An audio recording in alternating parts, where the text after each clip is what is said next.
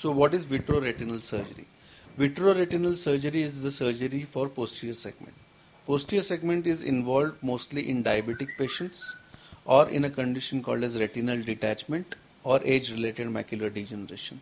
In all these three conditions, what we need to do is go into the vitreous cavity. Vitreous cavity is a cavity between the lens and the retina. So this vitreous cavity might have an hemorrhage, which is called as a vitreous hemorrhage. So with the advanced technology of vitrectomy, nowadays we can remove the vitreous hemorrhage, also treat the proliferations which are present on the diabetic retina, and do an endolaser treatment and fill the vitreous cavity with gas or oil as required. So earlier this surgery involved a suturing of all the three ports which we used to make.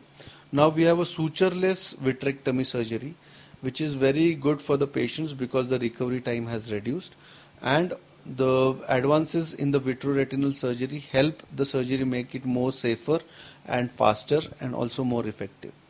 The vitrectomy surgery is mostly required for patients who have retinal detachment, where there is a break in the retina and the retina gets detached from the choroid.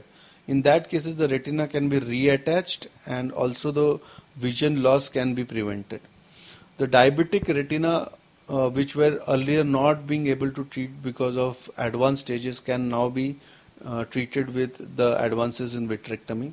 Also, some conditions like retinopathy of prematurity or retinoblastoma, which were earlier considered as non-treatable, can now be treated with advances in vitrectomy.